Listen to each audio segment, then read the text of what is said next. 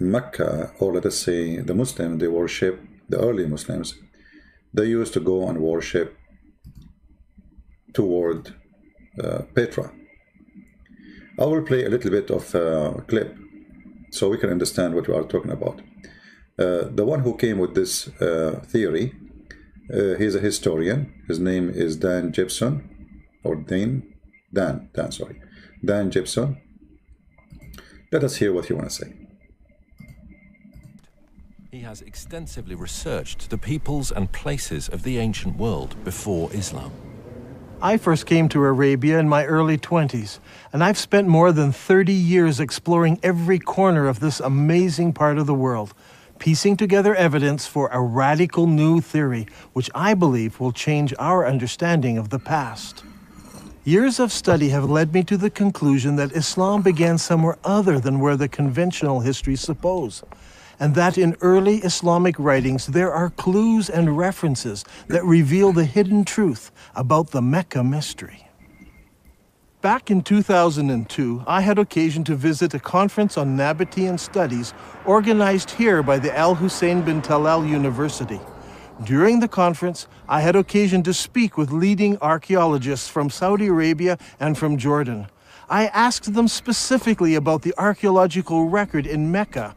While not wishing to be named or quoted, they admitted that there was no archaeological record in Mecca before 800 AD. I had expected them to defend the opinion. Okay, just take a note. See, there is reasons for things to be rejected. There is reason for things to be accepted, right? So I agree with this guy that Mecca is nothing. I mean, there is no record of it. This Mecca thing, it is nothing. Actually, just to confirm what this man is saying, regardless if I agree with him or not, later you will know how much I agree and how much I reject.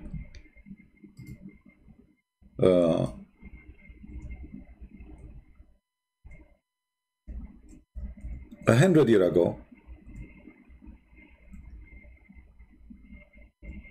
just 100 years ago, the Kaaba was nothing. If you see the pictures of the Kaaba just 100 years ago, not 1,000 years ago, you will find this. Let me show you.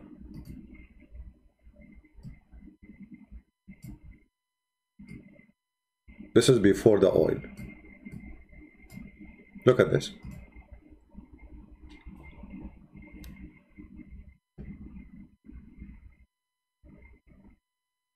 Do you see what I see? A room. There's a bunch of columns around it, made from little rocks, and a bunch of houses. Everything around it is dirt. There's nothing. It's just a room. And this room, if you read my books, you will find that this is now, I mean, this is 100 years ago. If you go a little bit back, you will see there is no roof for it. To the point that other cities, they come and they throw garbage from the top of the roof, because there's no roof, like they throw it from the top of the wall, to tell the people who worship in this place that our place is better. Look, your God cannot even stop the garbage. So, I agree with this man regarding Mecca have no roots. It's just a little tiny village. What happened then, when the oil started coming, then Mecca changed, became a business. And here you need to ask yourself, if the early Muslims, they believe in Mecca, why did it not even, I mean, they have, the Muslims, they say to you, we have palaces in Spain. Do you see the building we built in Spain? First of all, you did not build any building in Spain. Go and read Ibn Khaldun, you will find that the one who built is those who you brought from Syria or from Spain itself, the one you forced them to work for you. Arab don't know how to build. And the proof is in front of you. People of Yemen are not the Arab. And they are not even Arab. And even the Muslim, they claim, oh, the Yemeni, even the Quran claim clearly that the people of Yemen was occupied for a long time by the Ethiopian, and then was occupied for a long time by the Jews, and then was occupied by the Arab. All study show that those who live in Yemen, they don't even speak Arabic. So what happened to this Mecca? Why the Caliphate did not spend money to make Mecca look beautiful? I mean, if this is the most holy place, the one who is building palaces in Damascus, in Baghdad, in Spain, can't he build a palace? Little rocks around the Kaaba to make it clean, put tiles in the floor. This is just 100 years ago. So we go back to the video. This is a question you have to put in your note. As long as the Muslims, they reach all the way to China, money was coming like rain. You know, invasion, the purpose of invasion is not really spreading Islam. The purpose of invasion is money and slavery. This is a Hungary, slavery, money, empire. So if they are really doing for the sake of Allah, and this is the most holy place for them, so why it was like this? That is a question no Muslim can answer. Now, we go back to the video of Dan Gibson. And by the way, if you want to watch the video of Dan Gibson in full, because we will not play it in full, we will play just a section of it, you can see it in the information down the video there. That Mecca was a walled city with houses and gardens and public buildings and temples. They said no, there was nothing like that there. Did you know that the name Mecca is mentioned only once in the whole Quran? True. Muslim scholars link other names with Mecca. Names such as the Forbidden Gathering Place, or the Holy House, or the Place of Becca, or Weeping. All of these terms are universally associated with Mecca today. Nevertheless, the Quran itself does not tell us in so many words that these all refer to Mecca. Muslim scholars see no reason to debate this. But in recent years, some historians have raised questions. They have noted that Mecca was a barren place and not located on the ancient caravan route. People have imagined that the caravans carried incense, spice, and other exotic goods. But according to recent research, by the time of Muhammad, the age of frankincense was now long over, and the Arabs engaged in a trade of leather and clothing, hardly items that could have sustained a large city that was described as the mother of all cities and the center of the trade route. Look at this map. Where do all of the trade routes intersect? There are 3 places in northern Arabia that could be described as the center of the trade route. What is interesting is that Mecca was not even a stopping place because it was not even located on the caravan route. In this film, we will find out why there is a total lack of archaeology in Mecca from the time of the Prophet Muhammad. All right, so you can watch it to the end if you want. For me, I made a video before I rejected what he's saying, and I have my reasons. Because actually I did not hear him speaking, I heard J. Smith, and J. Smith, he did not lay it out clear. So what J. Smith, he said, that there is many old mosques, they are the direction of them toward Petra, and it mentioned some of them. My response was, well, those mosques, they used to be temples and the Muslims hijacked them, which means they are not built by Muslims. But then when I watched Dan Gibson, he brought names of mosques which is really built by Muslims, which mean after Islam supposedly, not previous, not something exists 300 years before Muhammad or 500 years before Muhammad. So I rejected anything to be connected with Islam or Muhammad just because it is built by someone he is not supposedly a Muslim. But hold on. But Islam is not a new religion. Islam is just a continuum of a cult. You will see that the Muslims themselves, they admit, if you go in the Quran, you will see the Muslims, they admit that the kuffar, let us see the Quran,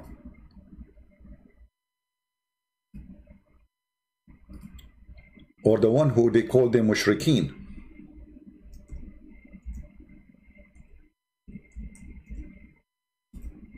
What mushrikeen mean? Those who associate intercessor with Allah. Chapter 2, verse number 105. And here you see right away a stupid mistake in the Quran, which does not make sense. You see, the translation here is not really accurate. Let us find different translation. He used, instead of saying people who associate, he said pagan. That's not true. Even if they are pagan, still the translation is not right. We change the translation, or the translator.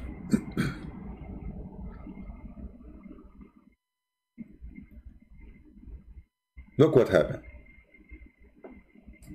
Chapter 2, verse 105 says, neither those who believe among the people of the scripture, the Jews and the Christians, nor the mushrikeen, this is the word in Arabic in the Quran, mushrikeen, between two brackets, the disbelievers of the oneness of Allah, idolaters, polytheists, pagan. But do you see here the stupid verse in the Quran? Look what happened. The Muslims, they say for us, first, that Christians and Jews, they used to worship Allah. Correct? They used to worship Allah. And they say Abraham worship Allah. Isa, he supported Jesus worship Allah. Moses, he worship Allah. But look what happened. In this verse here, it says, neither those who became kuffar from the people of the book. The Quran is not calling them mushrikeen here, it's calling them people of the book. Nor the mushrikeen. Okay, hold on. The people of the book, if they became kuffar, they disbelieve. They disbelieve in what? Whatever they disbelieve, still they are not mushrikeen. Take a note. What mushrikeen mean, between two brackets? Those who disbelieve in the oneness of God, the idolaters, the polytheist, and the pagan. The Christian are not. Otherwise, if we are the same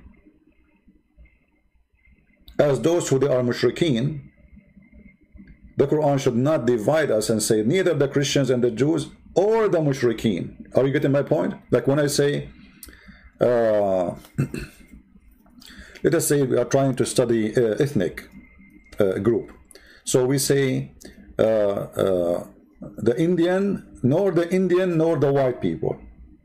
If the Indian are white, we will not say nor the Indian, correct? Because they are the same. So when we separate between the mushrikeen, which is supposedly between two brackets, those who disbelieve in the oneness of God, those who are idolaters, those who are polytheists, those who are pagan, they are not the same as the Christian and the Jews. So the Quran confirms in this verse something very important, that the Christians, the Jews are not al-mushrikeen. However, in different verses in the Quran calls us mushrikeen. And that is showing you that the one who wrote the Quran is an idiot, because he contradicts himself. For if we are the mushrikeen, here the verse is wrong.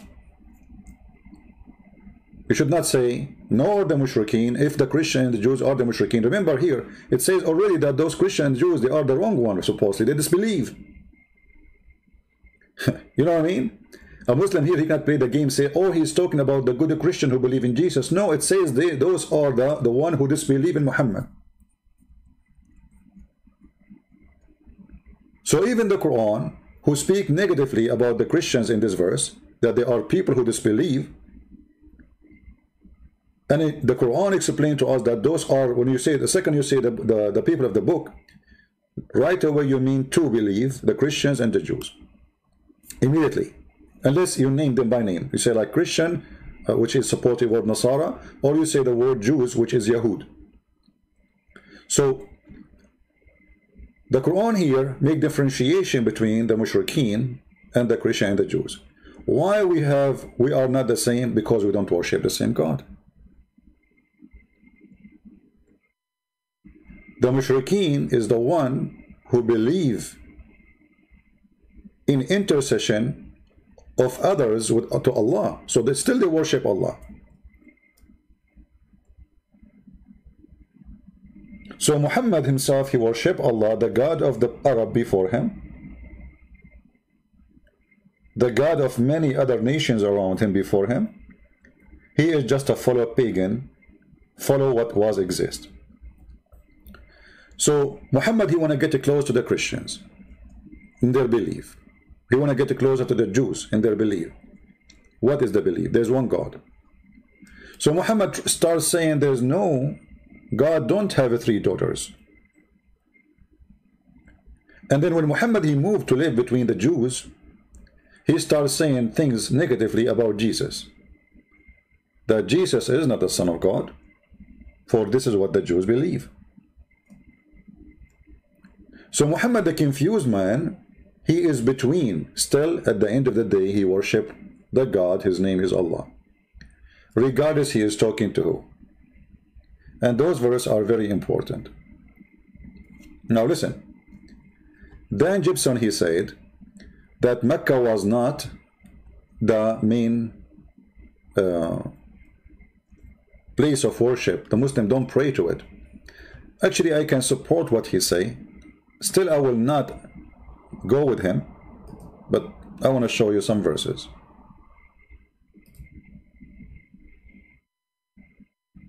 And feel free to take notes, please, if you are a person who like to study and, you know, get educated.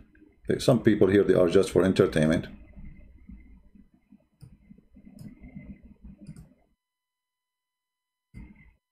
If you go to chapter of Az-Zukhruf, chapter 43, verse number 31, look what the verse here is saying. I don't know if Dan Gibson, he knew about it. If somebody know the person, he can contact him. Also they say, why it is not the Quran sent down to some leading men in either of the 2 cities?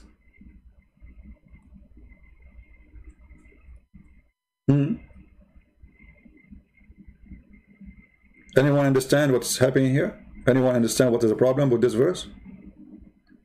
Let me see in the text, you guys, if you are thinking with me.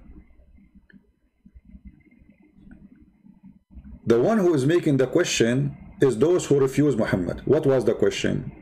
They are wondering how come, why the Quran was not sent down to some, this is a Muslim translation, not mine. This is the Muslim translation. Again, Muslim, don't say to me, you know them. What is the problem? Why this Quran was not sent down to leading men or man in either of the 2 cities? Okay, hold on. Muslim, they say to us, Muhammad is a son of a great family. Muslim, they say to us that Muhammad father, Muhammad grandfather is the most high noble of Quraysh. The Muslim, they say to us that they are the most extreme important, to the point even the grandfather of Muhammad is the one who do care of the Kaaba. Suddenly, this Quran sent to someone not from a great family. Do you understand what I'm saying?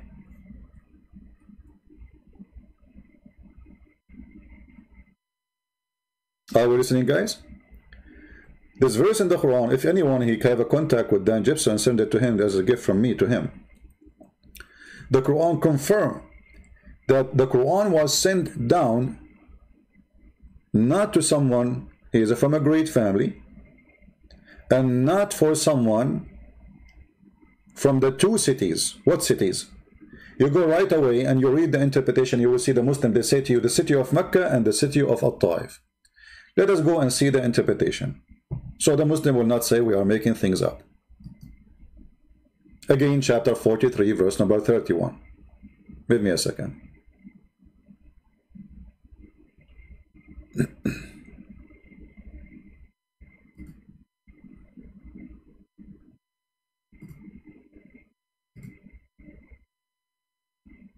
No, the website of the King of Jordan is not working, as usual.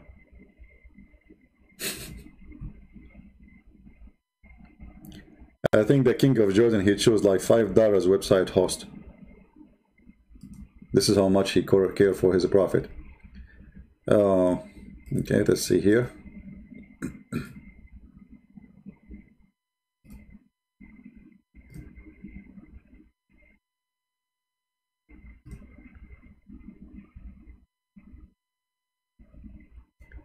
We open Ibn Kathir.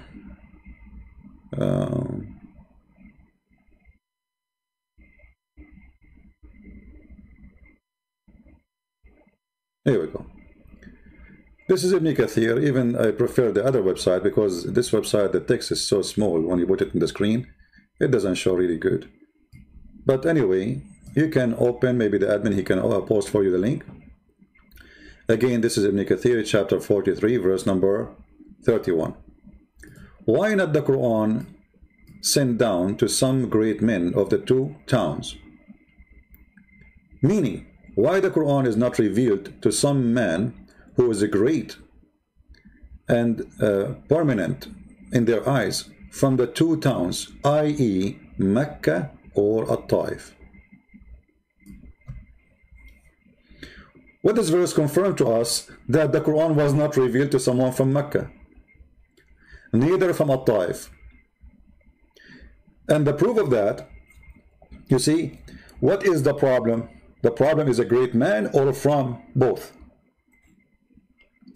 Because if the complaint is why the Quran was not revealed to a great man, then there's no need to say from the city of etc. Because he is from there already. Do you understand what I'm saying? People, do you understand what I'm saying? The Muslim confirm that the complaint is like why the Quran is not sent to someone. He have two options, or let us say two description. He's a great man and he is from one of two cities, either Mecca or At-Taif. So if Muhammad was from Mecca, then this verse is wrong, because this verse should be changed. Is why this Quran was not sent to someone he is great.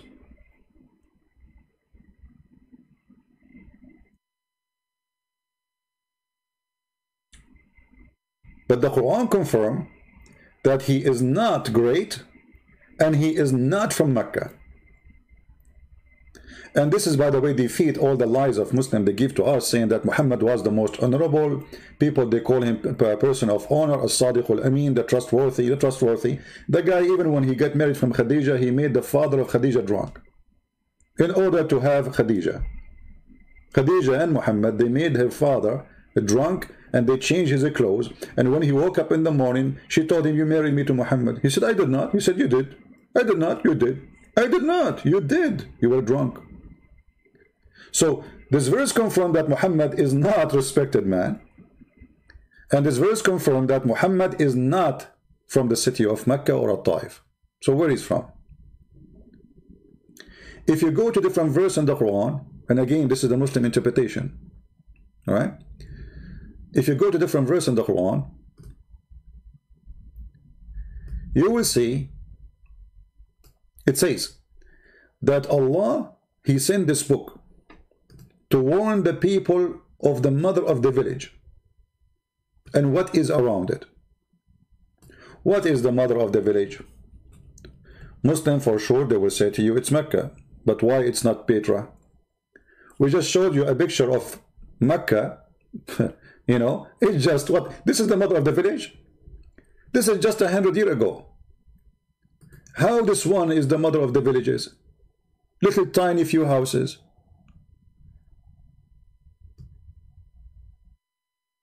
This is the mother of the villages.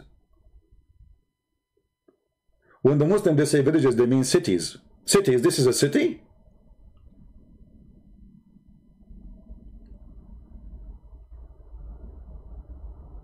Right?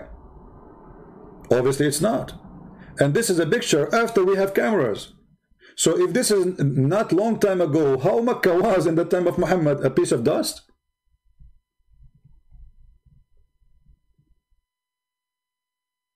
This is the center of Mecca now. This is around the Kaaba. Those are the fancy houses. Look at this. Look at the Kaaba itself. So the Quran is saying clearly, we send you this book to warn people who around the mother of the cities. So where is the mother of the cities? So when Dan Gibson, he say, Petra, well, that makes sense. That is a city. That's a great city. Amazing city. Whoever built it is a genius. We cannot call the Mecca the mother of the cities.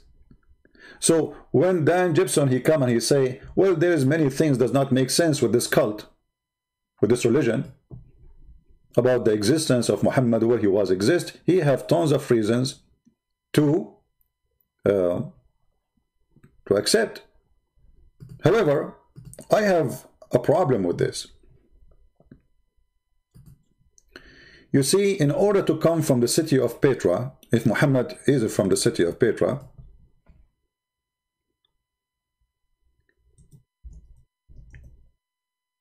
how you explain to me that he is so stupid? I know that this is not, I mean, you cannot depend history on it. You cannot say history cannot be proven by saying a guy is so stupid. But I can come with something important. A person who is coming from civilization, he should know what civilization is.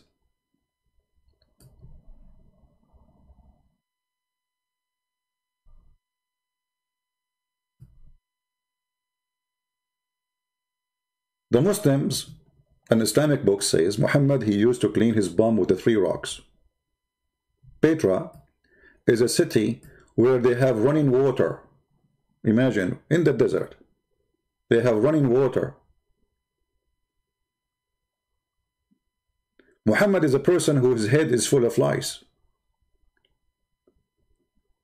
Muhammad is a person who believes in stupid things who nobody believes in. Those are smart people. So the first objection I have that Muhammad is from Petra, that this is an insult to Petra people. He cannot be from them. So it's possible that Muhammad was sent supposedly to people of Petra to fool them, not to the people of Mecca, but he is not from Petra. How we can prove that? If you go in the Quran, let us do this.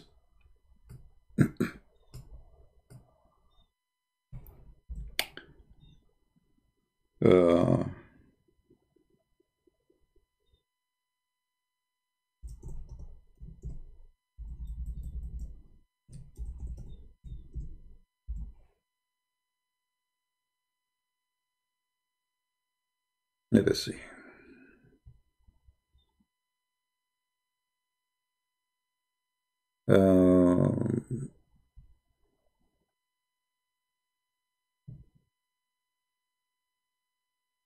There's many verses actually I want to show you, but I want to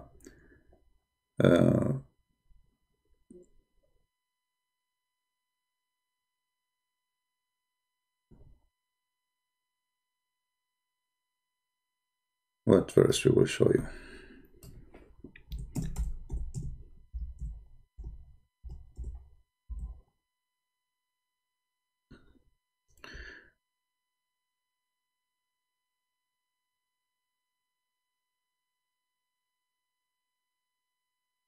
Read this verse with me.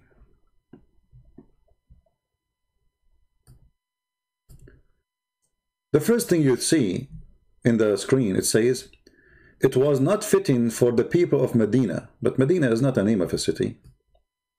Medina is a word means city. Medina is a word means city. This is not a name. So it was not fitting for the people of the city and the Bedouin Arab of the neighborhood to refuse who? To follow Muhammad. Okay. So we have to differentiate between those who live in the city and those who are Arab. Those who live in the city, they are not the Arab.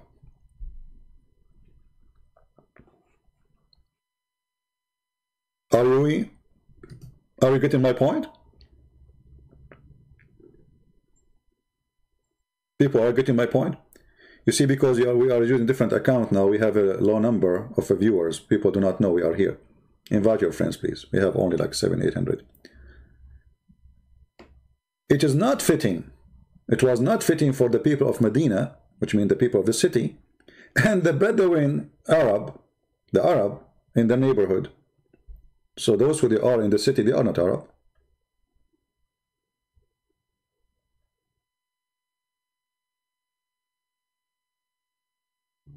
Because all the Arab are Bedouin anyway.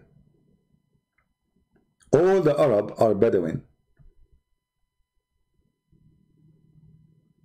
The second you say the word Arab, you are saying actually Bedouin. Arab does not mean an ethnic. Arab is a word meaning people of the desert. I made a video about it, you can watch it. This is coming from the Aramaic language. Aram is a person who lives in the high hills. Arab is any person who lives in the desert. Actually, it means savage, people who live in the desert, they don't wash, they don't have any civilization. So Arab is a word was used as an insult. Like if somebody want to insult you, he would say you are an Arab. Because you don't wash, you don't have civil life, you don't have a house, you are just a person who live in the desert, there's no water. I'm not insulting the people, by the way, I'm just telling you how it is. So, the Arab people, supposedly I'm an Arab, live in the desert, they move from place to place, they have their own tents, and then they will say to you that the Arab, they became people who live in the cities. This is what they say, right? Okay. But still, why you call them Arab then? The verse here differentiate between two groups. People who live in a city and people who they are the Arab. You will see here it's adding the word Bedouin. The word in the Arabic here, it doesn't say anything about Bedouin. It says Al-A'rab. Those are the real Arab. And this is the word in front of us. You ask Muslims who are the Arab. They say to you, the Arab of the desert. Isn't it Muhammad an Arab of the desert?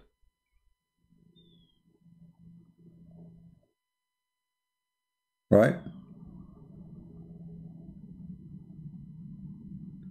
There is someone want to debate me. His name is Mokaraji Raj. Well, he is an Indian Hindu. He debate me about what? Focus with me, please. Guys, don't post things that have nothing to do with the topic. If you are interested in something else, don't disturb us. Otherwise, I will disable the chat. I mean, that's it now. That somebody want to debate me?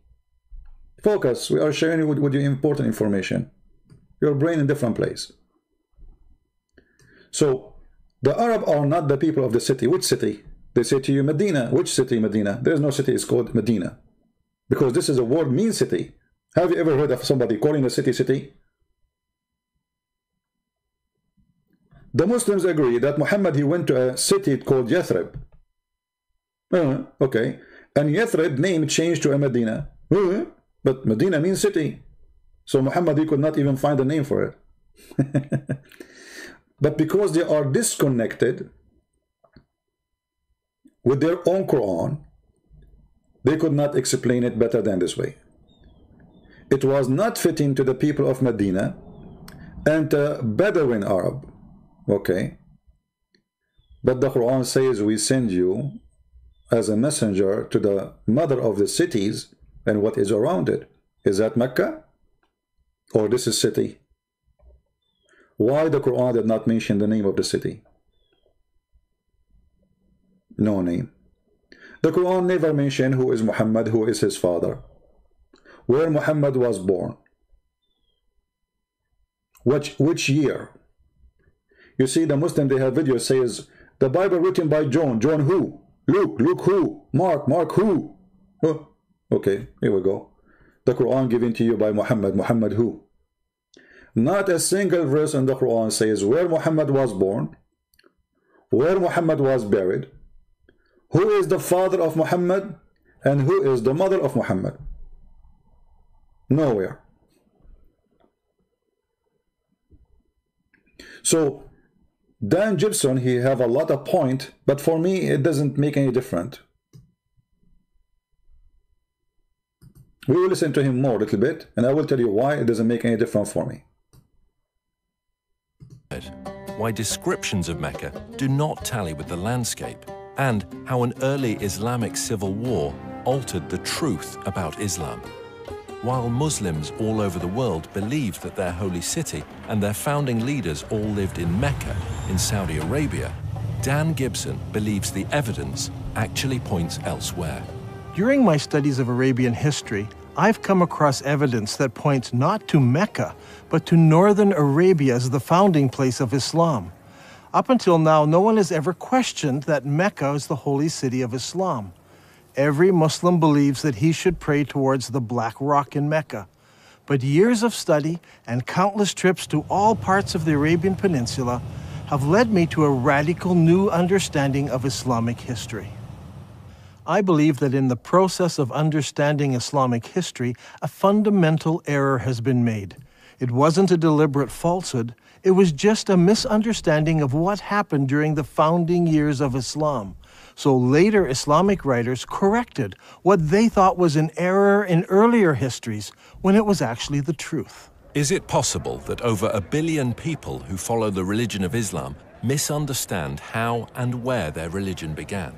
And if so, what implications does this evidence have for the average Muslim who wants to follow the instructions of Muhammad, his prophet? We are going to have to examine a time in history and a setting that few of us understand. For centuries, the histories of the classical world and Middle East empires have been discussed, but little effort has been given to the history of Arabia. This ignorance is true not just of the West, but also of the Arabs themselves. The Prophet Muhammad was born in 570 AD, at a time and a place that few people today really know about. His grandfather and his father were Nabatean merchants, and in fact Muhammad himself married a merchant woman. One day, Muhammad was meditating in a cave and an angel visited him. The angel taught him words of praise to Allah. Later, his wife convinced Muhammad that it really had been an angel and he was in fact called to be a prophet of God. During his lifetime, he had many visits from the same angel, and each time there was a new revelation. These revelations from the whole of the lifetime of Muhammad become gathered together to what we know today as the Quran. Adel Ishamari studied Islam at the Islamic College in Kuwait. Over the years, he and Dan have formed a good friendship and have often found themselves drawn into deep discussion about faith and its history. كانت رسالة محمد هي أن في إله واحد وأن هو آخر الأنبياء الذي أرسلهم الله. وهذا الشيء أغضب كثير من المتواجدين في مكة بسبب أنهم كانوا يعبدون آلهة أخرى وهي الأصنام. كثير من الأصنام كان موجود هناك وكانوا يعبدونها. Okay guys, we'll just receive a copyright audio from YouTube. I don't know what, I mean we post the credit for the video. We post etc. and we receive copyright audio.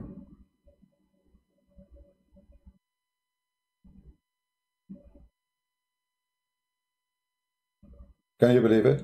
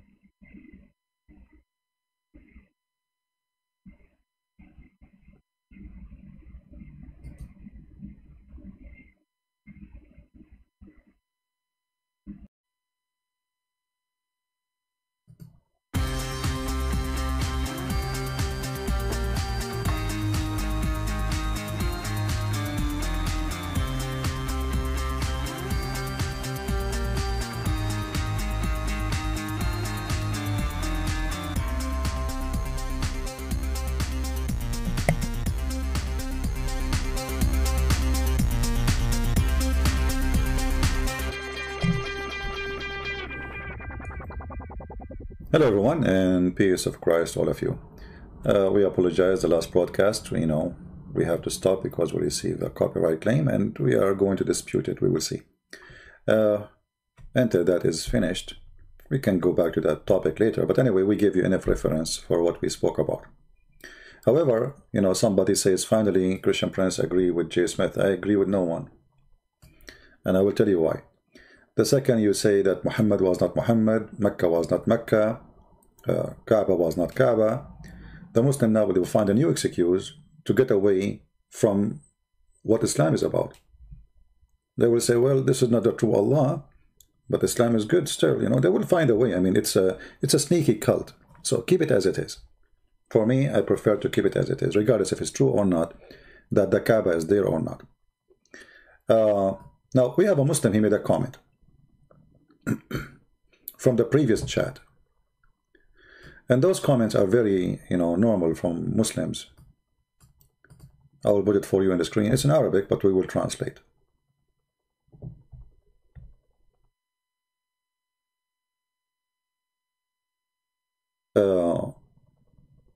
He said, speaking to Amelia, saying, who is the true God? The Ab or Al-Ibn? The father or the son? Ha ha ha ha ha. When a Muslim, he say a question, and who is the true God? The father or the son? Can I ask the same question? Who is the true God? Allah or Muhammad? Because simply you Muslim, you claim that you worship Allah, but you obey Muhammad. You don't obey Allah. The excuse is whatever Muhammad he say from Allah. But the Quran says Muhammad is a sinner. So how a sinner can be taken as God? How you follow an order of a sinner man over an order of God? The Quran says you do muta. A hadith says don't do it no more. Which one you follow? The hadith. Same time, a Muslim, when he asks a question about who is the true God, is he asking, read the question to be answered, or he's just making fun? Obviously, he's trying to make fun. Because all Muslims, every single Muslim knew that we believe in one God. We don't believe in which one of them is a true God. That is very silly.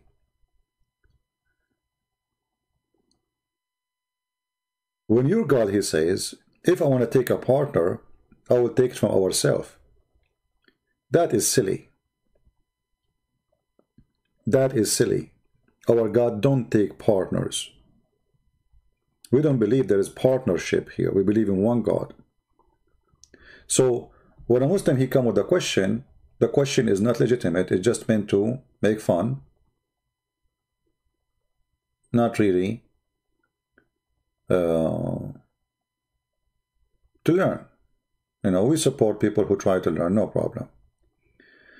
At the same time, if we go in the Bible, we will see the following. The Muslim, they say to us, nowhere in the Bible Jesus says, I'm God. You know that, the story. If you go to John chapter 14, you will see the Messiah saying clearly that the one who see him, he see the Father. The one who know him, he know the Father. The one who spoke to him, he spoke the Father. And he and the Father is one. Now, no matter how many times you repeat the verses for the Muhammadan, they will say, we heard, we saw, we learned nothing. Right? We heard nothing. We learned nothing. You answer nothing. Read carefully with me. Let not your heart be troubled. You believe in God. Believe also in me. In my Father's house are many mansions. This is metaphorically. If you were not so, would have told you. I go prepare a place for you. And if I go and prepare a place for you, I will come again and receive you, myself. That when I am there, you may also, and where I go, you know. And the way you know. One of the disciples, he is not sure what the Messiah he meant. So he said to him, his name is Thomas, Lord. And you will see here the Thomas calling him God, Lord. We do not know where you go. Where are you going? And how we can know the way. Jesus said, I am the way, the truth, the life. Jesus, in one sentence, he said that no salvation but by him. He said he is the truth, which means he's God. Even the Muslim, they copy the name of Jesus or attribute of Jesus, and they say Allah is al-Haq. Muhammad, he copied all the attribute of Jesus, the description of Jesus, claiming that this is Allah. The second you say, no Muslim can say I am al-Haq. Muhammad himself cannot say that, supposedly. But as you see, Jesus says, I am the truth, I am al-Haq, I am the life, which means all life is coming from me. No one come to the Father except through me. Now, Muslim who says, okay, he is the truth, he is the life, but yet you have to go to the Father. All right. Then he continue. You see here the title, it says, the Father revealed. If you know me, you would know my Father also. So Jesus right away is stating clearly, by knowing him, you know God. God whom? The second is, every second we say the word Father, we are speaking about God the Father. The one who know me, he know the Father. That's wonderful. And from you know him and have seen him. From now, you know him and you see him. Okay. So by seeing Jesus, you saw the Father. By knowing Jesus, you know the Father. And the Muslim, he says, where Jesus says, I'm God. Imagine I'm saying to you, by seeing me, you see God. By knowing me, you know God. And yet I did not say to you, who am I?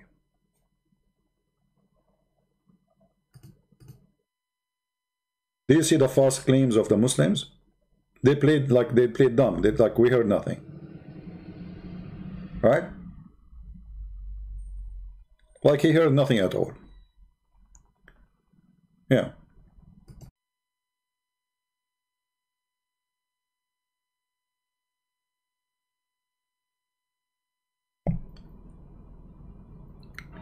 Is my voice coming, guys? Am I heard? No?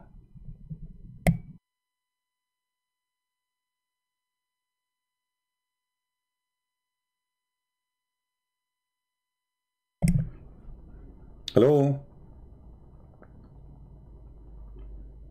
Am I heard now? All right, wonderful. Okay.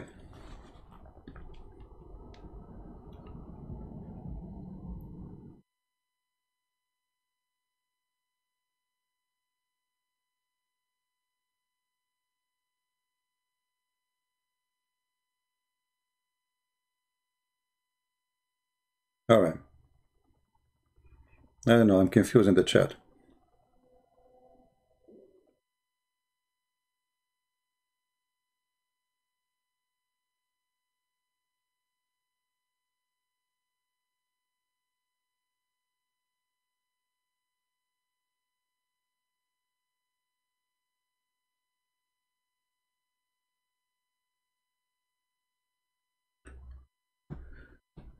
So if you know the Father, you know Jesus. If you know Jesus, you know the Father. If you speak to Jesus, you spoke to the Father. If you see Jesus, you've seen the Father. Yet the Muslim, they say there's nowhere Jesus, he said,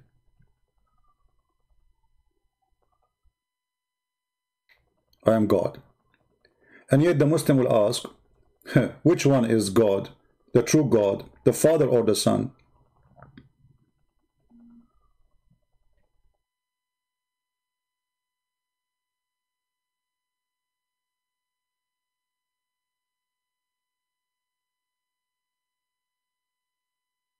Which one?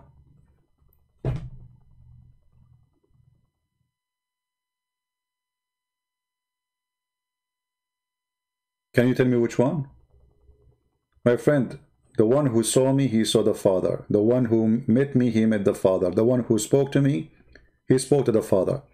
Isn't it clear that Jesus says that me and the Father is one? Actually, Jesus, he will say it to you. Read carefully with me. After Jesus, he said what he said, that the one who know me, he know the Father, and also, from now on, you know him and you've seen him. That was not enough. Philip, he said. First it was Thomas, and now Philip. He said, Lord, show us the Father, and that is sufficient for us.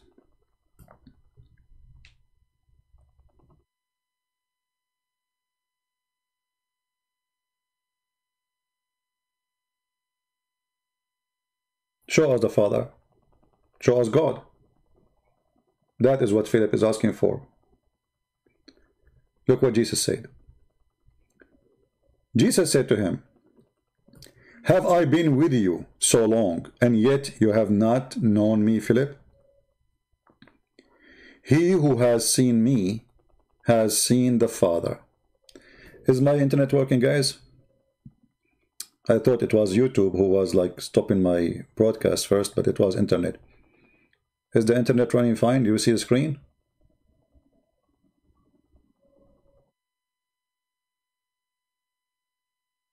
All right. So how can, read carefully, have you ever been with you so long, and yet you have not known me, Philip? Remember what Philip is asking. He want to see God the Father. He already saw Jesus. He's talking to Jesus. Jesus is with him all this time. But he's saying, okay, what, you know what, can you show us the Father? And that's it. That is sufficient for us. So the disciples, they have hunger to know. That is sufficient. What Jesus' answer was, he who has seen me has seen the Father. Can Muhammad say, the one who saw me, he saw Allah? No, because the second he said that, he claimed that to be Allah. He who has seen me, he saw the Father. So how can you say, show me the Father? Do you see it? How you can say, show me the Father? Your question is not right. For I am with you. You are seeing me. So how you question such a question? And now here we see that those questions are meant for a reason. So 2,000 years after, when a liar he come, his name is Muhammad, he want to lie about who is Jesus. Those questions are meant to refute him. To refute every liar about who is Jesus.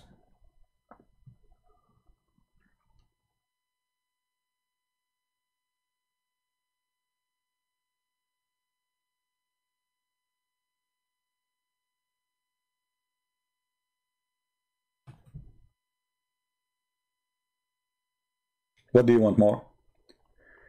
And then Jesus continue to make it more clear.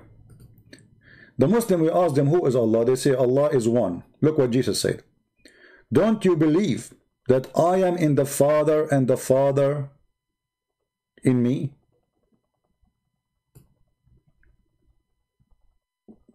That means we don't believe in three gods. I am in the Father and the Father in me. So how clear we can make it for those who try to make fun and a question about Jesus. And remember, you know, we don't believe in Jesus that he is who he is just because he said this, because I can say that too. I can say the one who saw me, he saw God. I can say the God is in me, I am in God. I can say whatever I want. But Jesus, he did what nobody can do, save God. The Muslim, they question how Jesus can be God, and they say to you, he do not know the judgment day, which is a false, you know, analogy, or let us say question. Because Jesus, in the same chapter, he said, when those things happened, the judgment day will happen. So Jesus knew what will happen in the future. He did not know the judgment. He knew, or what he is saying, that my Father is going to reveal that day based on your sin. Remember, when we speak about Sodom and Gomorrah, do you remember the conversation which happened there before the destruction of the city? If there's only 10 righteous people, the city will not be destroyed. Only 10. What does that mean? In Christianity, it's not a preset date as much it is how fast we corrupt ourselves. The more we walk for corruption, the faster we walk for corruption, destruction will come. That is Judgment Day. We don't believe in a predestiny. About God, He know when the day will be. Well, Jesus saying that my Father, He is the one who revealed. And that's why Jesus, He called Him the Father. You see, when the word Father in the Aramaic, in the Hebrew, in all traditions, is the one who is the head of the house. He is the head. So that is the charge of the Father. But Jesus said clearly that all judgment is given to the Son. So the Father will reveal the day, the Son will do the day. Who is going to be the judge in the Judgment Day? Jesus. Even in the cult of Islam, it says that Jesus will be hakaman muqsitan.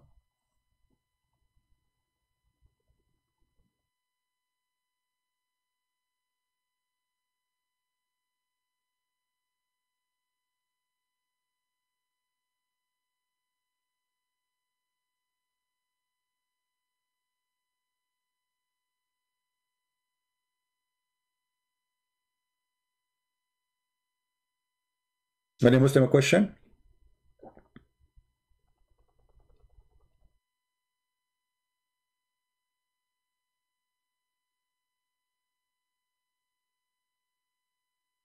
Any Muslim have a question?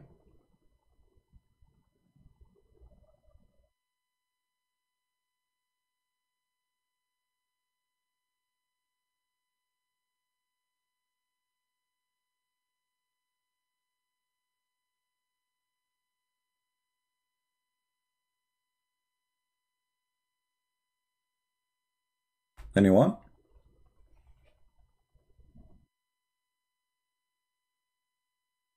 Still the Muslim, they will say, where Jesus says, I'm God. Brother and sister, you will not find one single verse in the Bible. It said, Jesus said, I am God, worship me. Who said that? Zakir Naik. Can you really believe that Zakir Naik never saw this chapter as an example? Which one of many chapters Jesus saying clearly He's God? Do you really believe that this guy who is attacking Christianity 24 hours, 7 days a week, he never saw those verses? Is that possible?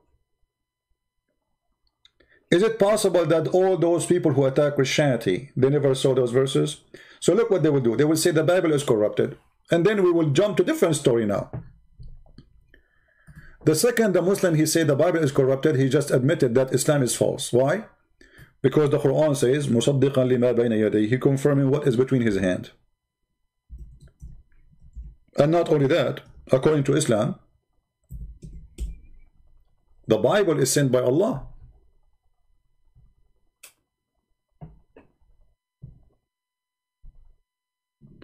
All the verses you see in front of you with the numbers, you can check them out.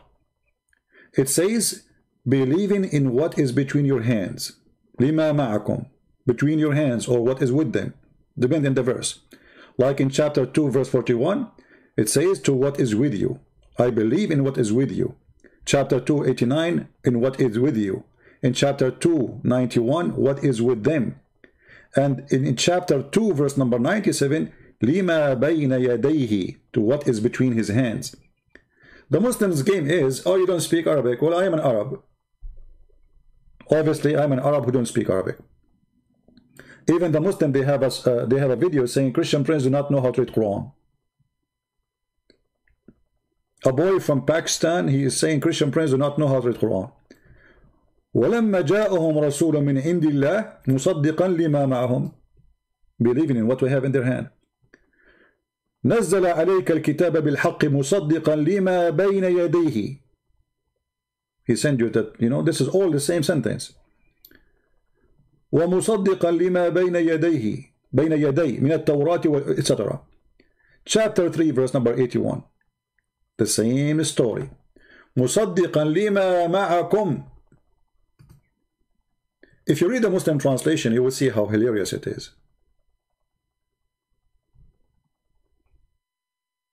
Look, This is the Muslim translation saying, confirming what is with you. What is with you? So how the Muslim, they say that our book is corrupted? Who is confirming what is with us?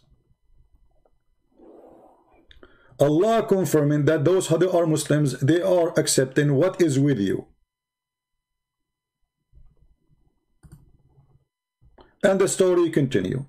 Chapter 4 verse number 47, chapter 5 verse 45. For sure every verse speak about different prophet, but there's prophets speaking clearly about Muhammad, confirming what is between our hands. Chapter 5 verse number 48, and we send the scriptures in truth, confirming the scriptures came before it. This is the translation. In Arabic it doesn't say that. It says confirming what is between your hands, literally. And this is the Arabic. Anyone who speaks Arabic, actually you can, just to show you how Muslim they lie in their translation, you can do this. You can copy this section here, and you can take it to Google translation and paste, and you will see immediately the word between his hands will appear. And then the question will be, why the Muslim they took off the word between his hands? Why it's not in the translation? For this Arabic text is troubling for them, because if they believe, if Muhammad believe in what is between their hands, how the Muslim later they can say the Bible is corrupt?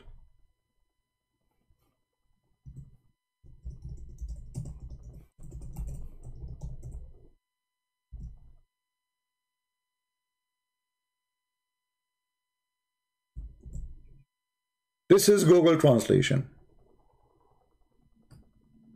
I copy the words exactly as it is from the Quran. وأنزلنا إليك الكتاب بالحق مصدقا لما بين يديه من الكتاب. What the translation of Google saying? And we have sent down to you the book in truth, certifying the book is between his hand. So the question is, why the word or the sentence between his hands it disappear from the Islamic translation? What's wrong with what's wrong with Allah saying between his hands? Why the Muslim they don't want to use that what is written in the Quran? Have you ever heard of somebody? You see, the Muslim they say we will not accept corruption of our book. Well, isn't this is corruption?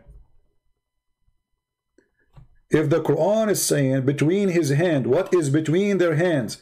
Why you are saying something else? The word hand disappear, between disappear. What appear is confirming what they have or what's sent. Because what is between their hands is something physical in the present, in the moment of Muhammad is speaking.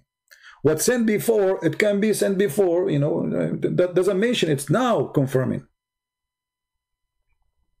It doesn't mean that he is confirming something he have now. So making the statement confirming what is between his hands will make no question, additional question needed. Is this is a book which is given in the time of Jesus, and this is what Muhammad he meant, or a book which is the Christian they have in the time of Muhammad? According to this translation, it is in the time of Muhammad. And this is why the Muslim they will not give the correct translation.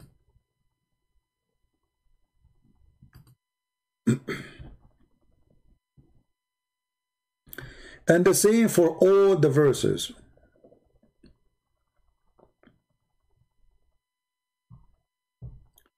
As an example, not necessarily. I mean, there's tons of verses. Chapter 3, verse number 3.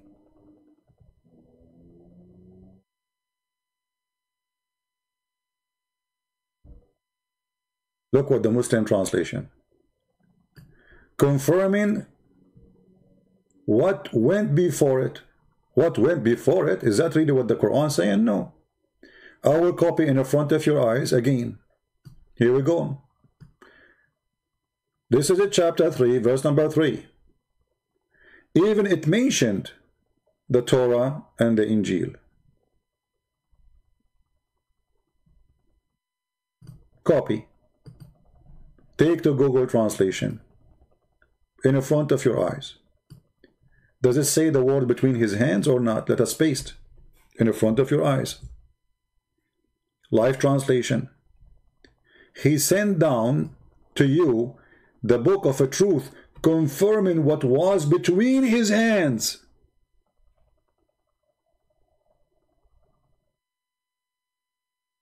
Do you see it? No, we can show endless number of those verses, you know. But in the Muslim translation, the word between disappear, his hand disappear. Don't think this is a mistake. It's done for a reason. They are deceivers. They knew if they mention this, then you will know that there's no base of the statement that, oh, the Bible is corrupted. When Muhammad, he said to the Jews, I remember once, I was, talking to a Muslim, I spoke to tens of thousands of them. And I said to him, your prophet, he took an oath on the Torah.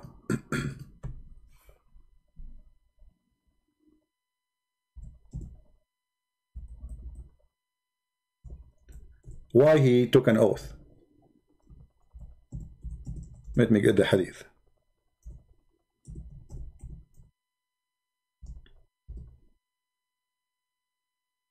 He said, well, the prophet, he's trying to be nice to the Jews. Can you believe it?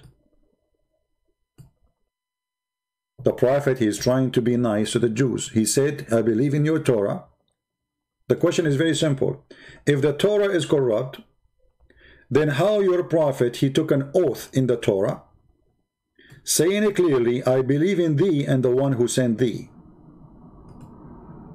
He said, the prophet is being nice to the Jew. So he admitted that his prophet is a liar. He believed in it, lying, not a truthful.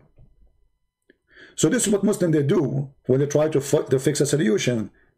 Like if somebody, you go to the eye doctor to make you see and he make you blind. So instead of fixing it, now they damage more their prophet. Look what Muhammad said. They were asking him about a woman, she committed adultery. And the story, there's more report about the story that a man, he put his fingers over the statement in the Torah where it says, stone her or stone the adulteress. That is what the corruption according to the hadith. They try to hide what is written in the Torah, but the Torah never changed. It says clearly that the person, he put his fingers there. There's a huge difference between you are sitting next to me and I don't want you to read something, so I put my fingers there and I change what is written there. And here we go, Muhammad, he said to the Jews, bring me the Torah, and he took a cushion and he placed it. He's treating the Torah with a lot of respect. He placed a cushion for the messenger of Allah who sat on it and said, bring the Torah. It was then brought. Then he would draw the cushion from underneath of him. Look what Muhammad is doing. I mean, this is a book of the devil now, but Muhammad is taking the cushion from underneath of him, sitting in the floor, which is not comfortable, as respect to the Torah. And he put the Torah in the top of it. And he said, I believe in thee and the one who sent thee. So what Muhammad he believed? Muhammad, he agreed that he believed in the God of the Jews and he believed in the book of the Jews, which is between his hands. So if the Torah is corrupt, if the Injil is corrupt, Muhammad, he swear by what? He say, I believe in thee as what? And here we have another question. If Muhammad, he say to the Jews, I believe in thee and the one who sent thee, so who is Allah?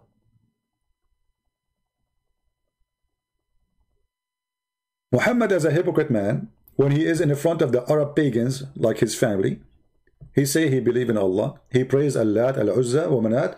This is why Salman Rushdie wrote a book. It's called The Satanic Verses. Because Muslims, they claim that those verses is not from Allah. Those are from Satan. The fact Muhammad was worshipping what the Arab worshipping before him. But in that moment, he was trying to please his tribe.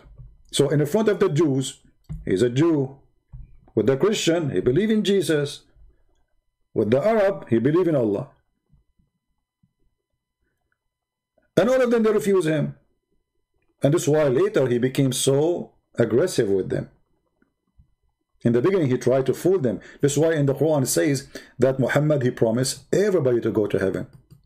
The Christian, the Jews, even the Sabian, because Sabian was the very popular religion.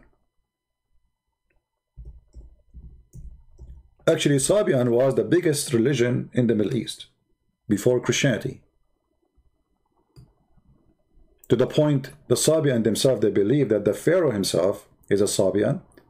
The temple of Al-Mecca, which is in Yemen, is a Sabian, the moon god temple. The Sabian simply, they believe in stars, and those stars have ranks, and they are creators. So look what Muhammad did. إن الذين آمنوا والذين هادوا والنصارى والصابئين ومن آمن بالله واليوم الآخر etc. Those, they have no worry and no fear. They will go to heaven. Translation, chapter 2, verse number 62.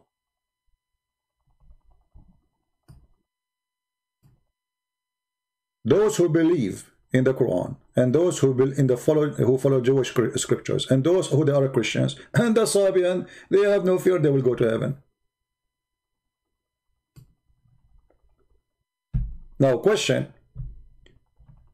Let us say, for the sake of argument, the God of the Quran is the same of the God of the Christian and the Jews. Just for the sake of argument, which is not true. How the Sabian join us? The Sabian, they are going to go to heaven worshipping which God? In case you do not know what the Sabian believe that Adonai, the God of the Jew, is the devil. In their book, it's called Kanza Rabba. There's Kanza Rabba left, Kanza Rabba right. Let me see if I can. I suppose I will make a short video. For how long we are live? See, we have only, we don't have a big number now. I don't know why people, they come, like, I mean, just we change the account, people, they don't come here now. I mean, all right. So, in the book of Kanza Rabba, let me try to find it in the internet. Actually, I have it.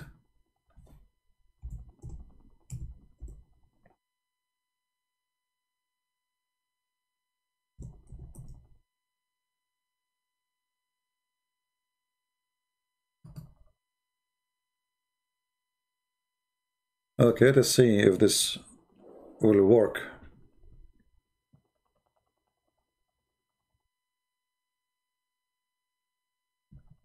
All right, here we go. This is the book of Kanza Rabba. Let us put it for you in the screen. This is Kanza Rabba right. Kanza Rabba right means from the right, you know. It's a book, have two sides, right and left. So this is Kanza Rabba right.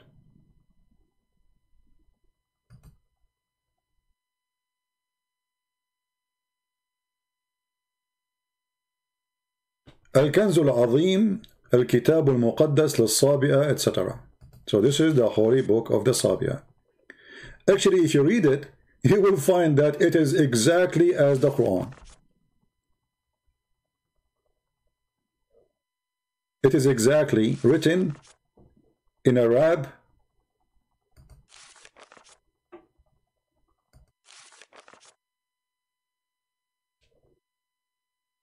the same as the Arab, you know.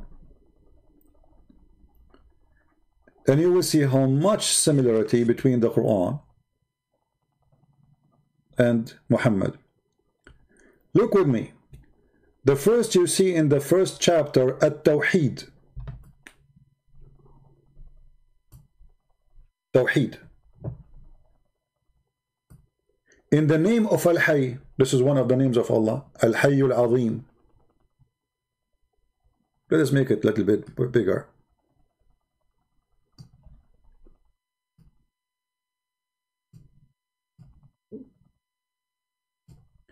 هو الحي العظيم البصير القدير العليم العزيز الحكيم. All those are the names Muhammad, he have them in the Quran for Allah. هو الأزلي القديم. What is this?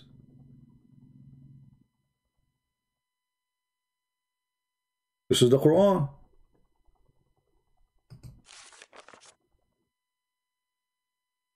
The writing, the rab, the word.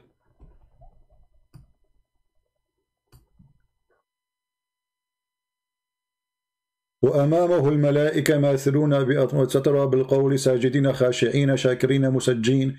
هو الذي, you notice is even the same as the Quran is شاكرين ساجدين مسجين. Rab, you know.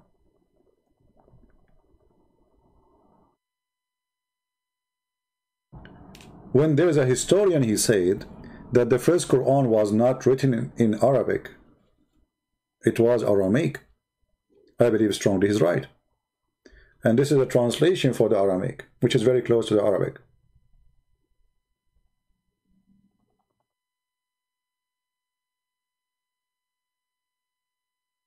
Their God have the same thing with Allah. The Quran promised those people to go to heaven with Allah. If you go to a Muslim website, an article, they will say those people, they worship stars. They worship something called Al-Athariyun. You know, they believe in the same thing. You know, they have a lot of share belief.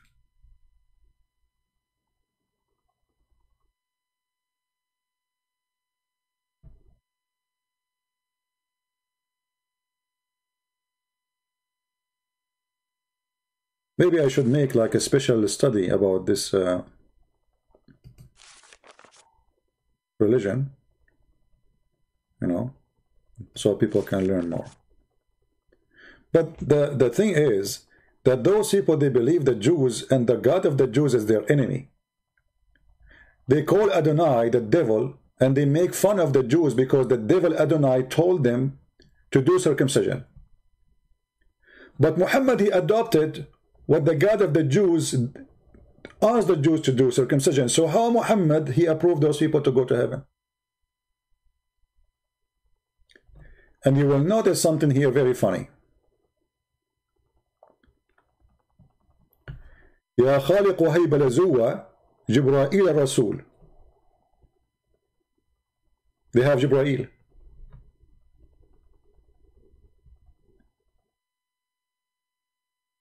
They have who? They have Jibreel. But how Jibreel became here?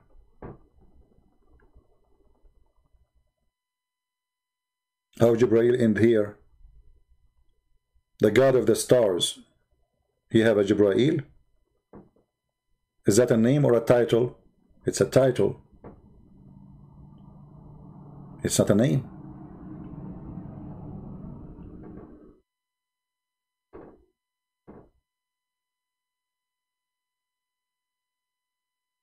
Read with me and laugh, just to show you an example.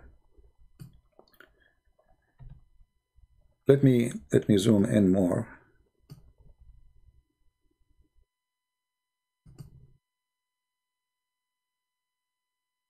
Guys, I will show you the Quran and I will show you this.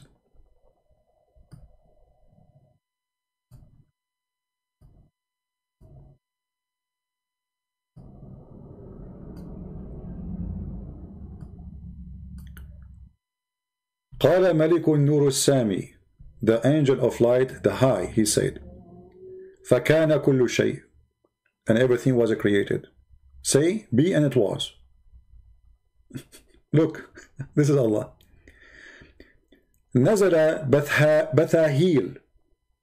Bathahil is Allah, is the God. فرفع السماء وبسط الأرض. Stop. Let me highlight so those people who do not know Arabic. How many people they speak Arabic in the chat? Guys, don't make me disable the chat. Please, admin, anyone he start insulting, just block him. Don't waste your time. I don't want to see people fighting. Focus with me. We are here to teach you, not to do kids talk. If you are here just to know, just ignore even the Muslims if they are saying something annoying. Listen, listen carefully, my friend. Listen. I'm not here to spend half of my day wasting my time. I even turned my heater, which will make me very cold, so the noise will not come in the microphone. So look what happened here. قال ملك النور السامي قوله فكان كل شيء. They worship creatures or creators. They are supposedly an angel. Malak is a form of an angel who control, have authority. He's God. And he said be, and everything was. And then Bathahil, which is a name of one of those high authority angels which they worship, he lift up the sky فرفع السماء وبسط الأرض. But this is what the Quran says exactly, and I will show you the verses. وَنَادَ مَلَائِكَةَ النَّارِ, and he called the angels of fire. وُهِبَتِ الشَّمْسُ ضِيَاءً وَوَهَبَ الْقَمَرَ بَهَاءً. This is exactly what the Quran is saying. So he gave the sun its light, diya, which is like shiny, and he gave the moon a little less light. وَالنُّجُومُ سَنَا وَرُفِعَتْ كُلْ. So, and then he make like an orbit, or let us say a sanction for it. Let us go to the Quran.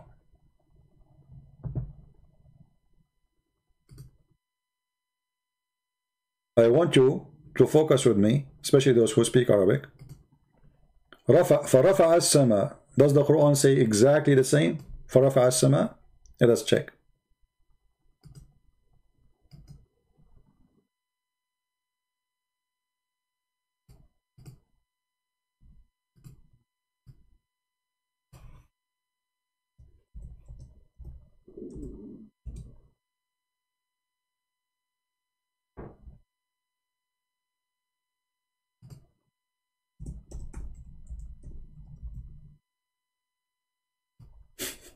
Chapter 55, verse number 7.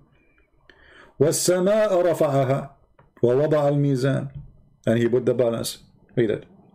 In different place, it says,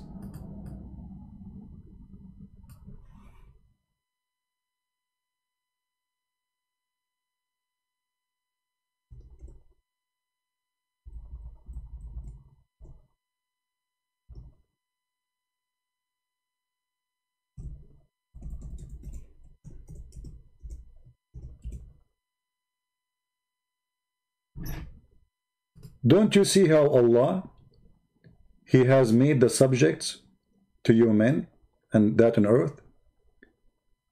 And then He say, He withhold the sky, and between two bracket the rain. That's not true, doesn't say rain, from falling on earth.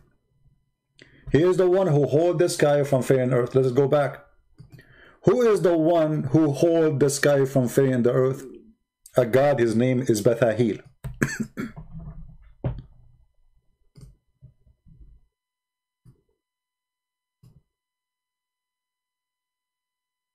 Do you see it? فَرَفَعَ السَّمَاء. Second part of the sentence, وَبَسَطَ الْأَرْض. Let us check it out in the Quran. بَسَطَ الْأَرْض. The Quran say exactly the same thing.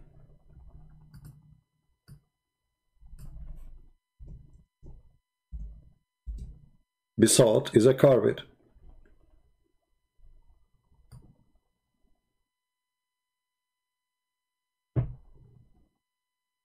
Chapter 71, verse 19.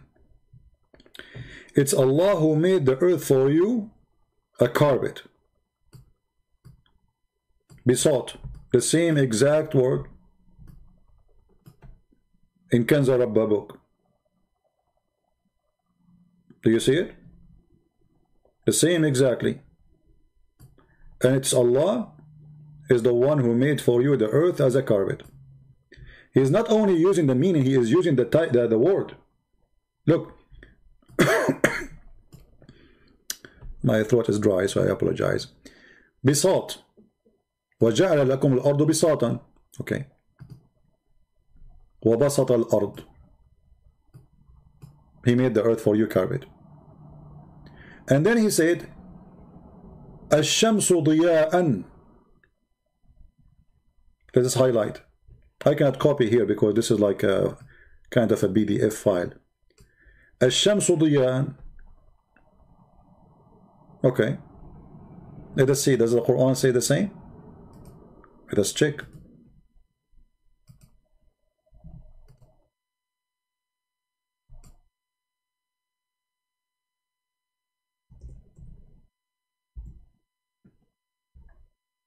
Unbelievable. وهو الذي جعل الشمس ضياء والقمر نورا. Exactly the same. Word by word. هو الذي جعل الشمس ضياء. Read it. والقمر نورا. There they use the word بهاء instead of نورا. It's the same word. But actually بهاء is better, is more accurate. الشمس ضياء. Let me zoom in. Take a screenshot. And now I will show you the other word. Even if you don't speak Arabic. Now we go to the other word. الشمس ضياء. Exactly the same word.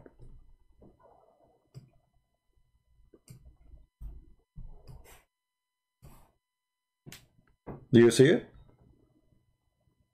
But those people are pagan. وَوَهَبَ الْقَمَرَ بَهَاء. And notice here the book is the same as the Quran. It ends with the same way of a music, the sound. ضِيَا, بَهَا, سَنَا.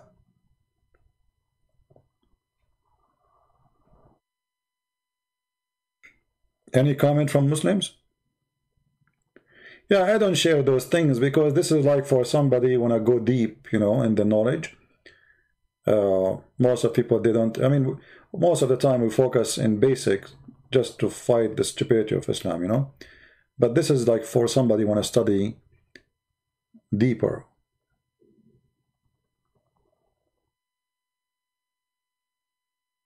And this is why I don't go farther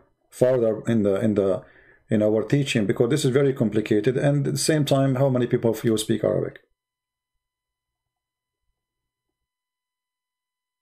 And the Muslim, they cannot say they are copying them, because Kanza Rabba book exists before Islam. And not only that, the hadith says that people, they believe that Muhammad is a Sabi'i. He's from them, he's one of them. Actually, you can go right now and search in YouTube, but I'm going to play it for you, otherwise YouTube will give me a strike again. I just got one, as you know. Search how the Sabian, they do ablution. It's exactly as Muslim they do ablution today. Exactly.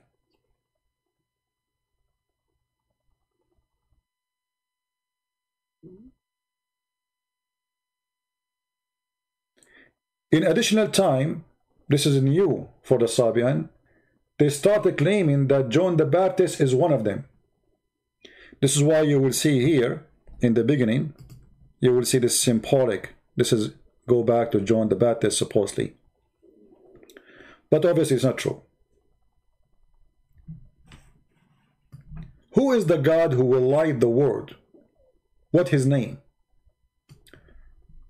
Bathahil. Bathahil, he is going to enlighten the world. Question to Muhammad. Do Muhammad believe, those who believe that a God, his name is Bathahil, he will lighten the world, or Allah? The Muslim, they will say, we never heard such a name, there's no way. So how those Sabian, they will go to heaven?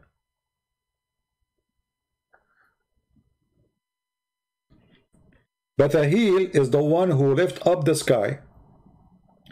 Batahil is the one who created the sun, he gave it light.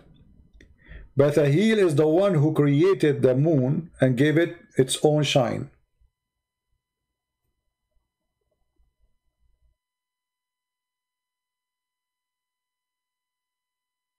Any Muslim we have in the comment?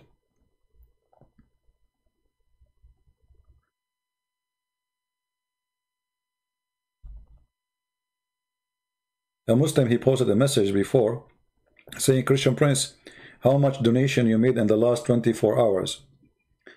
I think I made $15.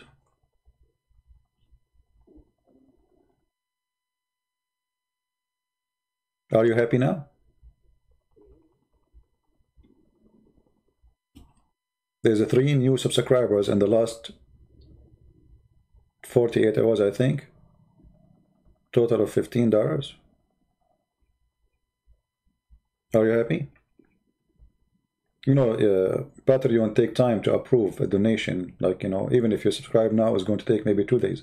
But anyway, so the Muslim, this is what he's worried about. So all the time I spend, I am a man, I'm not a kid. I'm a person of degrees. Do you think my time is worth your $15? But because they cannot refute me, they cannot answer me, they come with such a claim. Let us say I got $15 million, so still you can't refute me.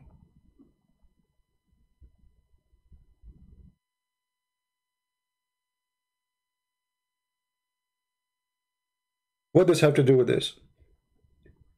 So they try always to make you lose a credit, supposedly, if you are like, you know, okay. So, I mean, I'm showing reference, my friend. We don't even have donation in YouTube. They thought if they stop donation in YouTube, I will not come and make videos as before, right? I make more videos now.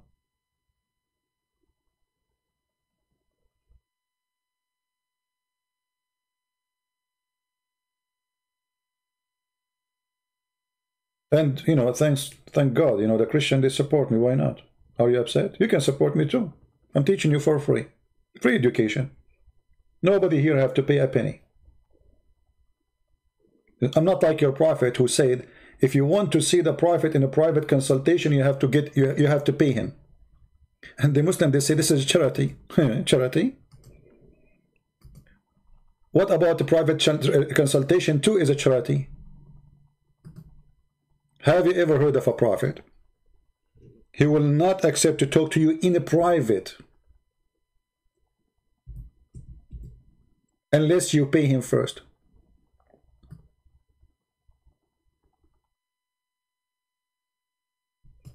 Chapter 58, verse 12.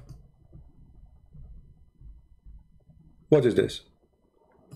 O who you believe, when you consult the messenger in private, spend something in charity before your private conversation. So I have to give Muhammad money, and supposedly Muhammad, he will give it to the poor man. Here we go. You come here, you call me names, you attend the chat, you answer me, I talk to you, and you don't pay a penny, and better than your prophet. Free. It's totally for free. Your prophet will not talk to you in private. Imagine Jesus, he will not talk to you unless you pay him first. You see, the Muslims, they attack Paul. Okay, Paul. Did Paul get paid for private consultation? Did Paul make verses saying any woman she want to give herself to Paul? Did Paul make a verse saying, oh, you know, whoever, you know, if we attack somebody, we have to give the fifth of the booty?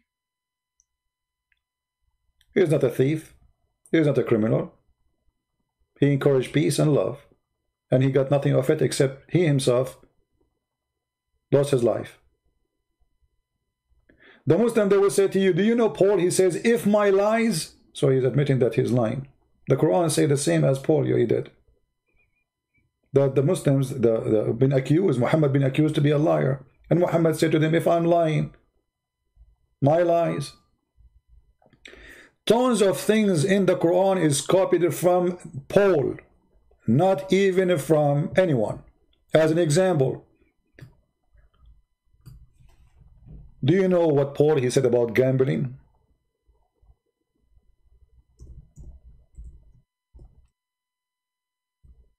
What Paul he said about drinking? What Paul he said about fornication? Read and see what Muhammad he steal from Paul all over.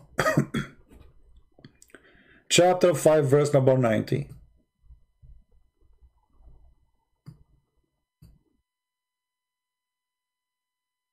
Isn't it this is what Paul he said?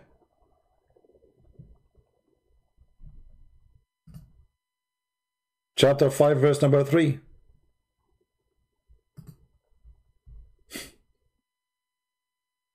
Where is your God?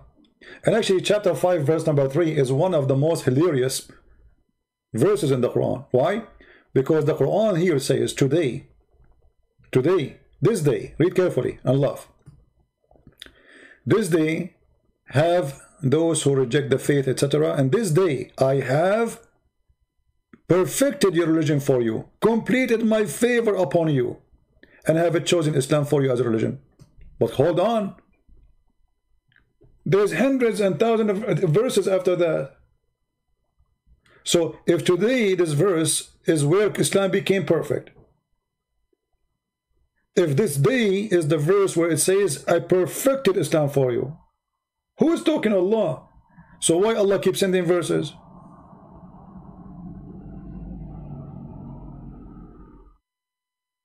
Are we listening, people? Imagine, guys, I say to you, like I'm writing my book, and now this should be the end of the book. Do we agree? This is somebody making a final statement at the end. Like Jesus in the cross, what he said. Can somebody remind me what Jesus said in the cross? The last statement Jesus he said. Who remember? Help my memory. What Jesus said in the cross. The last statement. I know the sound takes some time for you to arrive. So when you receive it, I want you to tell me. What the last thing Jesus, it's completed, it's finished. Completed. That is his mission. So Allah is saying to the Muslims, it is finished, it's completed, it's perfected, and yet he keep talking after that, sending more Quran. This verse actually proving that Islam and Quran is a corrupt book, because based on this verse, every single verse came after it is a fraud. You see, forget about being Muslim, being a Christian, just use your logic. Be honest. This verse should not be here. If the Muslim they say, oh, this is something Muhammad he said at the end and we put it here, it's mean you corrupted the book. Look what the Quran says about changing the location of the words. Actually, this is the one the Muslim they use against us supposedly.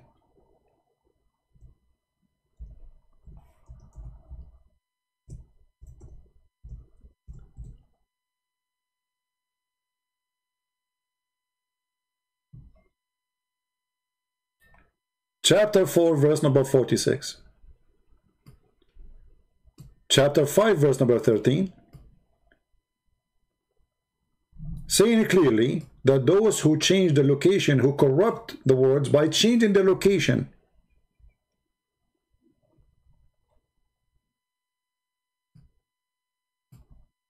right places. Do you see it? They change it from their right places.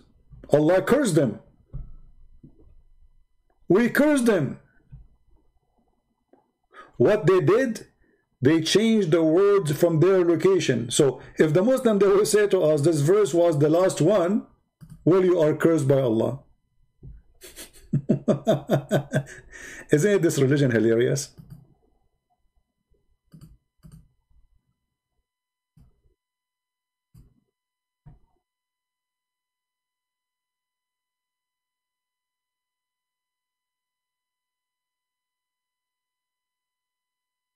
Isn't it?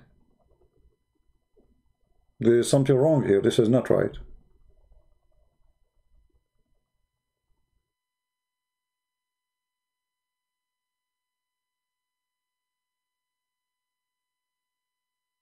Any Muslim have a comment?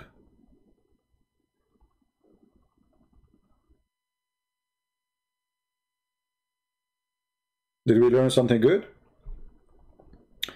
Anyway, we will not keep you longer. Thank you very much for listening. Even though in this channel we don't have too many viewers now, I don't know why. I mean, this one is like 4-time number. The Christian Prince, I have only 35,000. This is way bigger as subscribers. Still, we have only 567. I think this one is censored by YouTube, maybe, so people don't get notification. Doesn't make sense, right? So anyway, the information we share with you, please help your friends learn, translate, add subtitle to your language. If the video is long, you can cut pieces. As an example, this last piece now, we ask this question. If the Quran says the one who changed the location of verses, Allah curse him. He's a false believer. He corrupt the book. So how this verse is here? Who put it there? You can cut this part, make it a video by itself. 2-minute video. Actually, I encourage you to do that, better than long videos. Cut a topic and make a short video. This way more people can see it.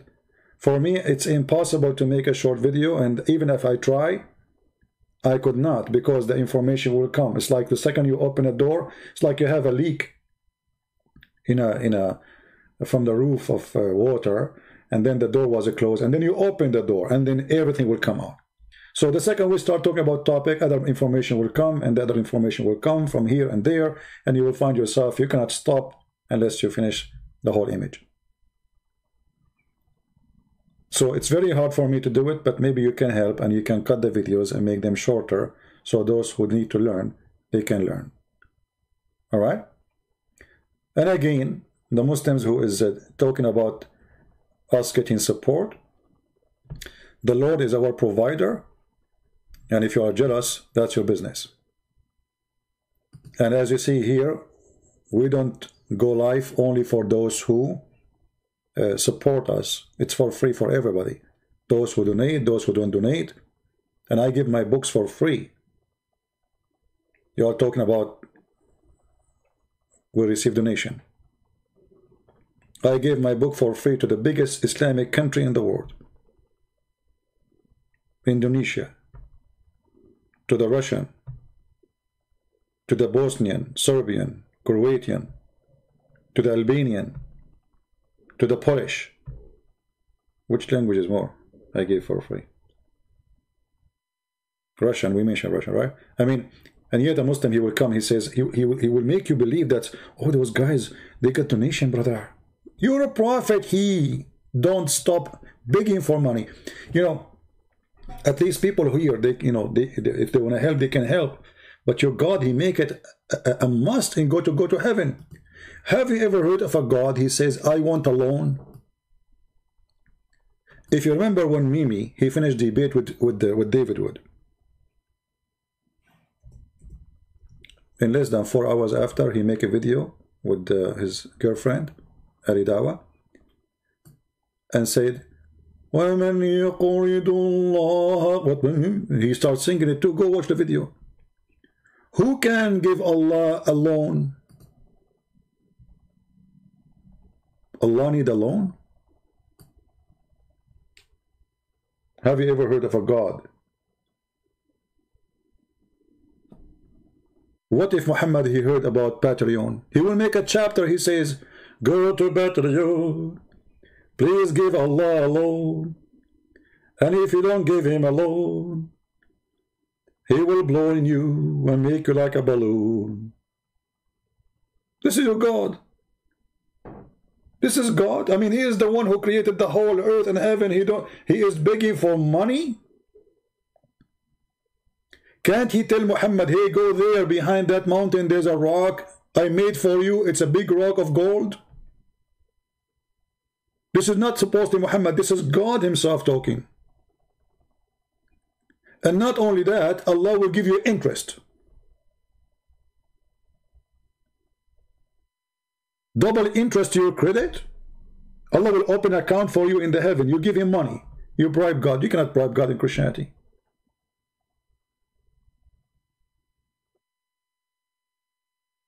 So when a Muslim he speak about money, you are a follower of the money God, Muhammad. Qardan Hasanan, mortgage. And look, it's all over the Quran.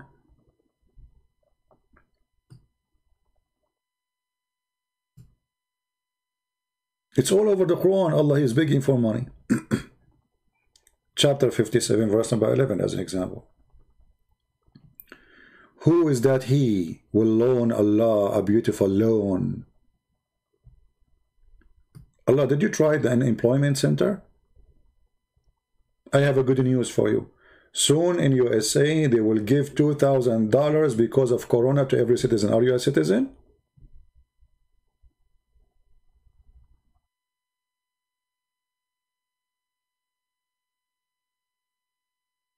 I hope he's not. He's a citizen.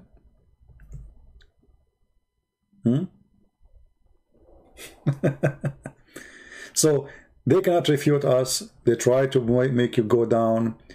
Sometimes they say this guy, he used, like, you know, they attack us, all of us.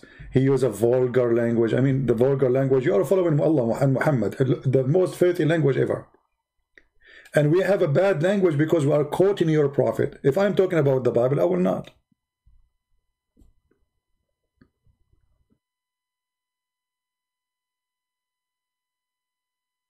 If you remember, there's a hadith where Muhammad, he said to the women,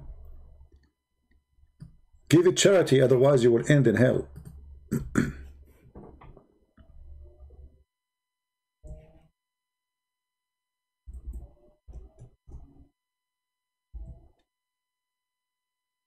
Give it charity.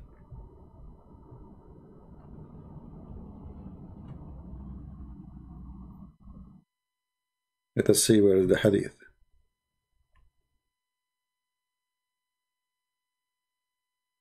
This is one of them, but I want to show you where they start giving him their rings, their earring.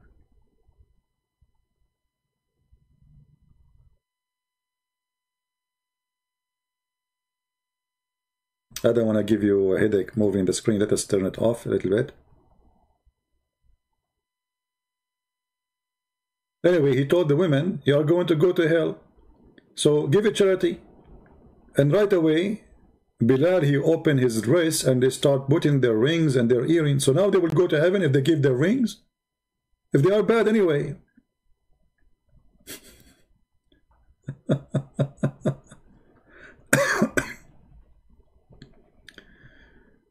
Where is the hadith? Hold on.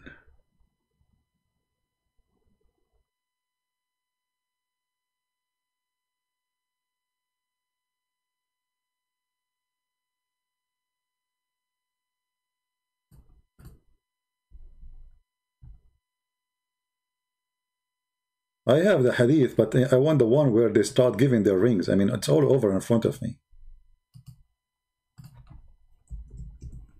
Let us try something else. See, all those hadith are saying the same. He is asking them to give charity. To who? To him. He is the charity receiver. But I want to find the hadith where they start giving their earring and their rings.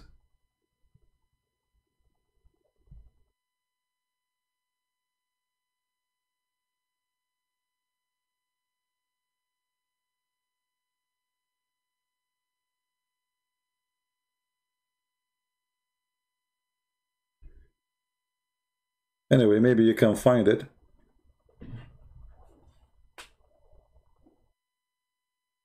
And even Muhammad, he affected the poor with those people. There's a story here about a woman, she is very poor. And Muhammad wanted to look good. He says, oh, I don't accept your donation because she have her donation is nothing.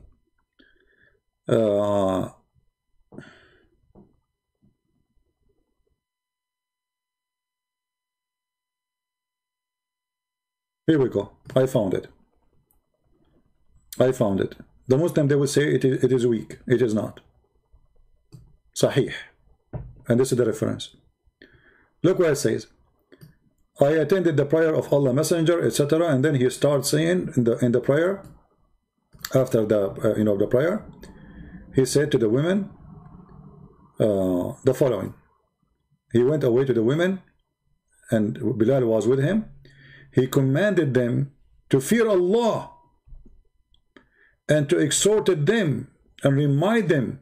He praised and for glorifying Allah, and he urged them to obey Allah. Then said, give a charity, for most of you are the fuel of hell. Imagine you have 100 women in front of you in a room, and you say to them, give it charity, for most of you are the fuel of hellfire. And those women like, what? We will be burned in hellfire? So, Prophet, if we give it charity, what will happen? Obviously, charity will solve the problem. That's why he's saying, give it charity. A lowly woman, she said, and she have a dark cheek, said, she's bad woman. Why? Why, Messenger of Allah? He said, you complain a great deal and you are ungrateful to your husband. And the story is there. And then they start taking off their necklace, earring, rings, throwing them into Bilal garment and give them in charity. I want to go to Las Vegas. All those rich women, I will stand in the front of the casino and I will say to them, you women, rich women, the one you came from the limousine, give a charity. I saw you in my dream. You will go to hellfire. And right away she started giving me her rings. I mean, what a business. What a business. And now you ask yourself a question. Okay, those women, they gave their rings and their earring. Are they going to go to heaven now?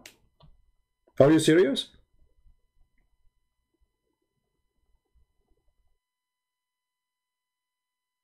So if I give Allah little money or jewelries, that's it, you go to heaven.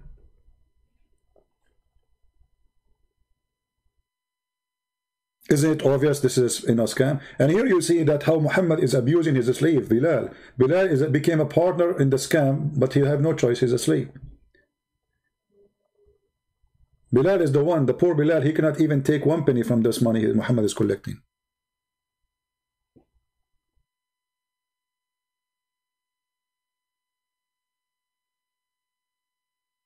Muslim women, I am an Arab. I have connection to Allah. Give your earring and your rings and your bracelet. Yeah, that one there. Don't hide it. Yeah, the one he gave it to you, your husband. I mean, those poor women, all their security is the little jewelries they have in their life. The husband, he can divorce her. The husband, he can throw her. This is her security. And now she gave it to Muhammad. And look, he is not talking to one. All of them, they start giving their rings and their earring. He did not say, oh, don't give everything, just give us, yeah, your rings, okay. Isn't it the man is in charge of the women? What about you ask the man to pay? Oh, he took the money of the money of the men too. There's a guy, he promised him a corner lot in heaven. He took his farm. Who of you have a farm? Want to give it to Muhammad? You exchange your farm. With Muhammad, he will give you a corner lot in the heaven. What do you say? Have you ever heard of a scam like this before? The poor guy, he went to his wife, he said, I exchanged my farm of trees with the Prophet of Allah. What? And actually, this is why the verse, the one we showed you about Allah, giving Allah alone, this is what Muhammad did to this poor guy. He took his farm. What Muhammad will do with the farm?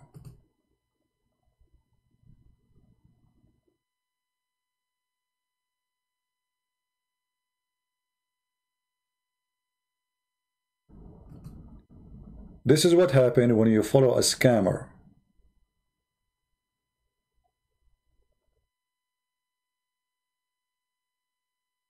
As simple as that.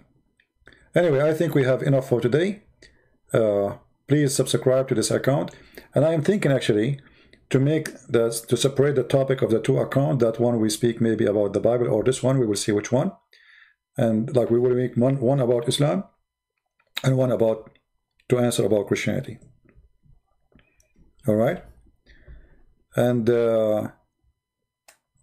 let us hope that we will be able to survive with YouTube, because it's obvious, you know, they will not leave us alone, for we are doing a major harm to the cult of Islam. This is why we open many accounts, and we have too many in order, you know, we don't care really about which account. We care about doing the service. It doesn't matter. Now, Christmas is coming, and soon we will have like a, let us say, some private join for those who consider them as a family. Maybe I will not make it open to everybody, because we don't want people to annoy us. It's going to be like a family thing, and people, they can share whatever they want. So we will see how we will do it, and we will update you about when we are going to do that, mostly in the Christmas day or maybe the day before. I want to say thank you for being here. May the Lord bless you, and until we see you again, we praise the Lord, for He gave us what we have, for He informed us so we know, for He taught us so we will not be deceived, for He is with us so we will not be weak. We praise the Lord that we love the Muslims. We are not hateful, and we will not hate them, even with all the violence this cult do. We believe they are victims and they need help, more than people need to be punished. And we will leave punishment to the one who created people, the one who do punish people for their evil. Everyone who do evil will be punished. Doesn't matter what your evil is. It's about religion or something else. Always your evil will come back to you. It doesn't matter what's your name. The Lord, He said, from their fruits you shall know them. If your fruits are evil, regardless if your name is a Christian or Muhammad or Raja or whatever it is, He will recognize you by your fruits. So time will come, and by fruit He will be called, and He will pay for it, or He will be rewarded. God is good, and with the good God we leave you in peace. Thank you very much for being here. May the Lord bless you. Take care.